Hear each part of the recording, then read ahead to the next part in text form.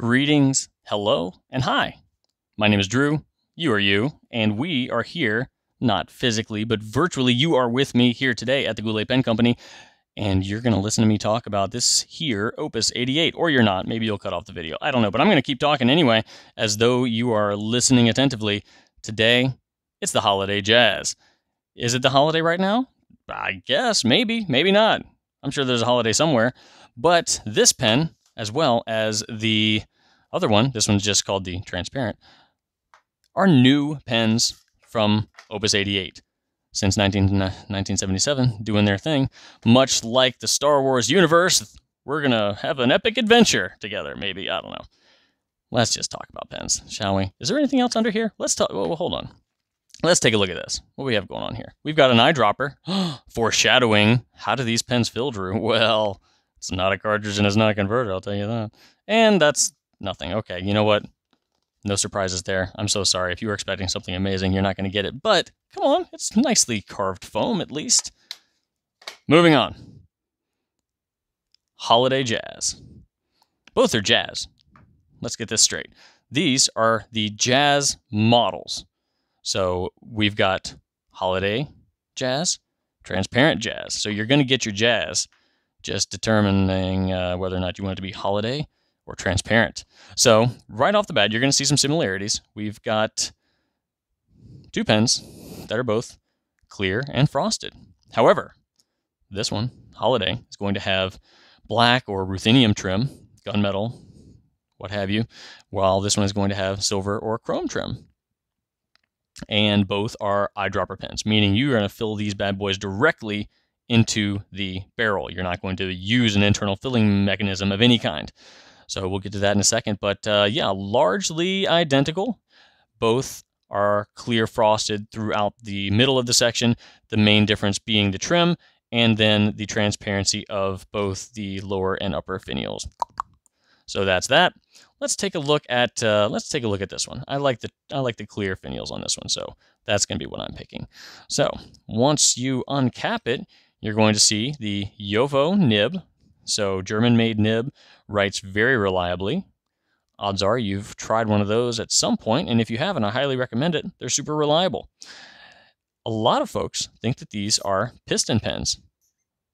It's a little squeaky, but it's not. It's there is a piston kind of operation here, but it doesn't actually pump any ink. It is just an agitator, and it also seals right here. It's not a piston. This rubber gasket is actually going to seal the chamber from letting any more ink from the main ink reservoir to the feed and grip section of the pen. So at this point, I will only be writing with what's already in here, saturated within the grip section, the housing, and the feed. And if I want to allow some more ink to get in, I just need to unscrew this, and now things are flowing once more. So that's that. But that is not how you fill it.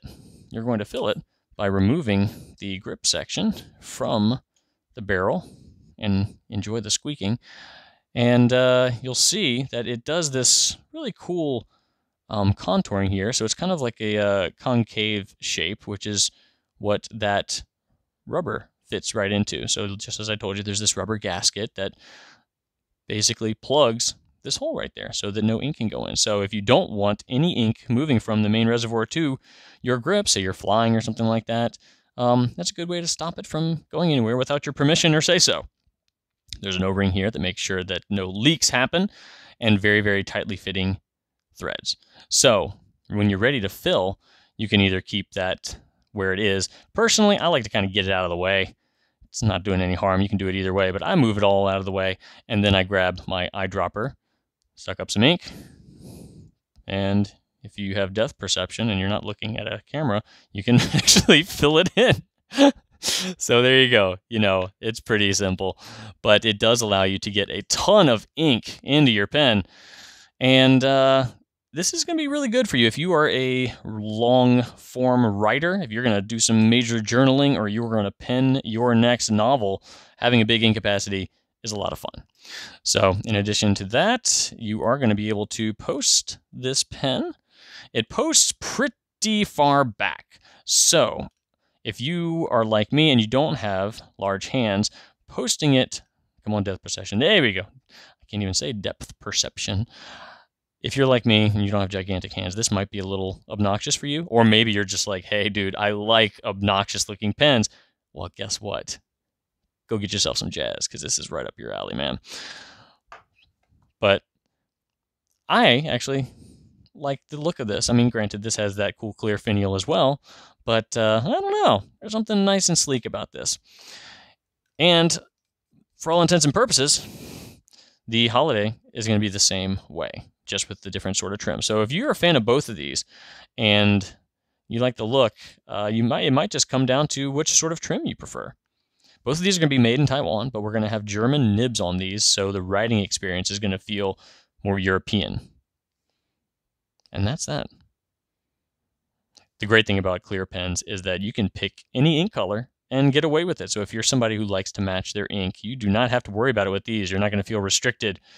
Like me, I always feel the need to match my inks, so I appreciate having at least a few pens in my collection that I can just go crazy with and not be beholden to anybody. I mean, of course, there's always going to be that inner voice that says, Drew, you don't need to match. But then there's that other inner voice that says, yes, you do.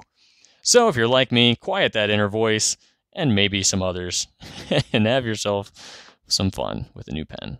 Either way you go, if you want more info, go ahead and check out the product page on gouletpens.com. And, whoa, stay still. And I'll talk to you later. Right on.